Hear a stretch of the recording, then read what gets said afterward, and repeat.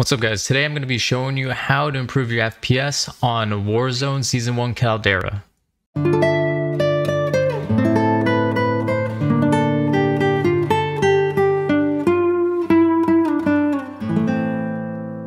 Alright, so first things first, what you're going to want to do is right click on your desktop, click on NVIDIA Control Panel. If you don't see that on your desktop when you right click, just go ahead and type it in here. And go ahead and open the NVIDIA Control Panel right there. Okay, so I'm not going to go ahead and read off all these settings, but in order to change or manage your 3D settings, what you're going to have to do is go into Adjust Image Setting with Preview. And usually it's going to be on this one, or I think this bottom one. You're going to want to click on the Use Advanced 3D Image Settings. And then it will allow you to edit all these settings here. All right, so I'm not going to go ahead and read every single thing off. I'll just keep this on, or take screenshots, post them on Twitter, but essentially you want to copy and paste all of these settings here below, all right? So go ahead and pause the video or take a screenshot, and I'll slowly scroll through all these settings so you could copy these settings for better FPS and performance on PC.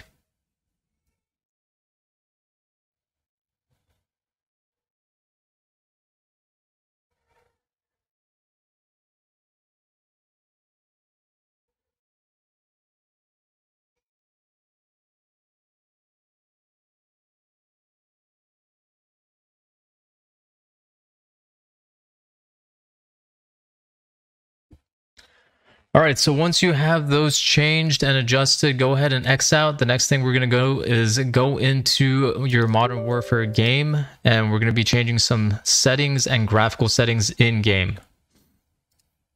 All right, so once you're in game, what you're going to do is go into Warzone.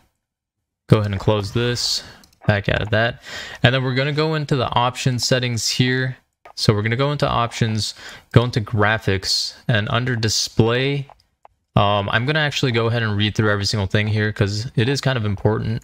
The most FPS you're going to get is on full screen mode. I play on a single monitor setup when I stream as well, so I have to keep it on full screen borderless so I could tab out. I do have an iPad for Twitch chat, but for the best and highest FPS, you're gonna want to keep it on full screen. All right, display monitor should be locked. Display adapter should be your graphics card. Render resolution, this is really important, keep it at 100. If you want higher FPS, you could lower your render resolution, but it's just going to make your game look not great. If you have a powerful CPU and GPU, you could bump this up to, I believe, 120 or under 120 and get not too much performance loss on it.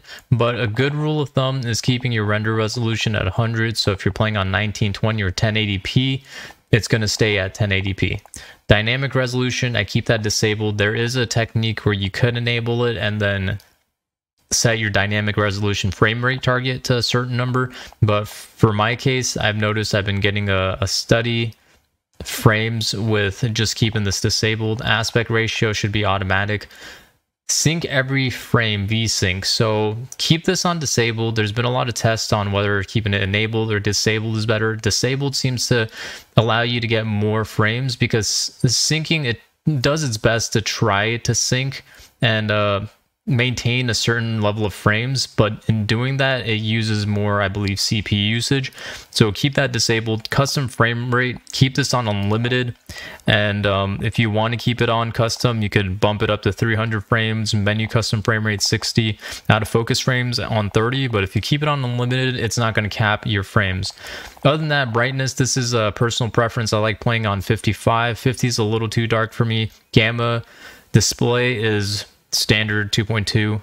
NVIDIA highlights, keep that disabled. If you enable them, you will lose FPS. And then NVIDIA reflex low latency, I have turned this on enable plus boost, and I believe I have been getting better frames. Okay, now going into the quality settings. Field of view 120. I play at 120. If you want higher frames, you could lower it. Camera movement, we did play with this. This doesn't change frames, but this just helps with movement and control in game. People tested it. Apparently, if you put it on least, it's like less blurry and you could see players better. Streaming quality, I keep this on normal. You could keep it on low for better frames. I keep it on normal. Texture resolution, keep it on low. Texture filter, anisotropic is on normal. Particle quality, you can keep it on high. These next two help with frames. Bullet impact and sprays, you want to disable that. When you enable it, the frame rate does go down. Tessellation, keep it on disabled. Dismemberment and gore effects, we keep that on disabled. On texture streaming, I also keep that disabled. Also, once you set these and apply the settings, you could restart shader installations and it should be more stable. Film extract, keep it on 0. Film grain, 0. NVIDIA DLSS, I keep this on disabled. I notice my computer doesn't really like NVIDIA DLSS. I'm not sure if anyone else has had this experience, but DLSS was created by NVIDIA to help boost frame rates, but apparently, I don't know, for me, these custom settings have worked far better, and I'm getting stable like 150. Sometimes I'll get 175 in game. Okay, so depth of field, you want that disabled. World motion blur, disabled. Weapon motion blur, disabled. We knew this from season 6 and previous seasons that you want that disabled. Shadow map resolution, you can keep this on high. And then these two are the interesting ones where people might disable them thinking it will help frames, but apparently there's been a lot of video and a lot of studies shown on how keeping these enabled actually improve frames. So cache spot shadows, you want that enabled, and then the sun shadows, you want those both enabled, not disabled.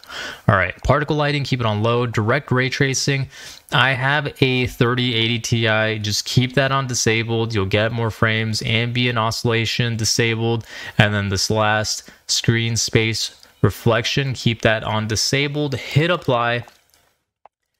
Okay, the last setting you want to change is for advanced user. If you don't want to change anything in your files, then don't mess with this, but this is going to help you get more frames. Is go into your folders, go into documents, click on Call of Duty Modern Warfare, double click on your players folder, and then you're going to have to right click on advanced options right here.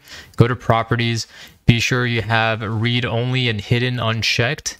And then you'll be able to open this folder right here. It's a notepad folder. What you're going to want to do is change memory scale, video memory scale to 1.2, and then your render worker count.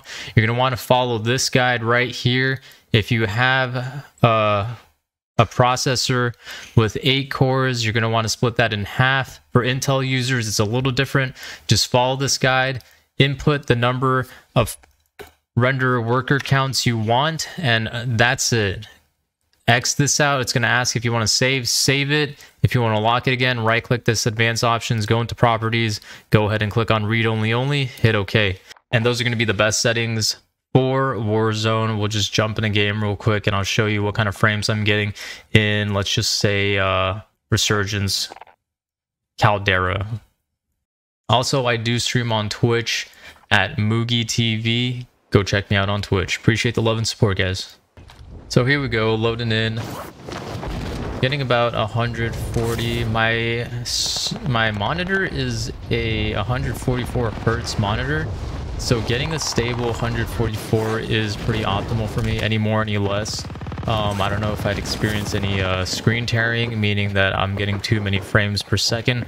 But this is pretty much the smoothness. I'm also running OBS in the background, recording this video. When I stream, I do notice a little more lag spikes or a little more frames drop just because it's a very CPU intensive game. Right now I am running a AMD Ryzen 3700X, so last generation Ryzen 7. I might upgrade to the 5900. If I do, stay tuned, there might be more content on that.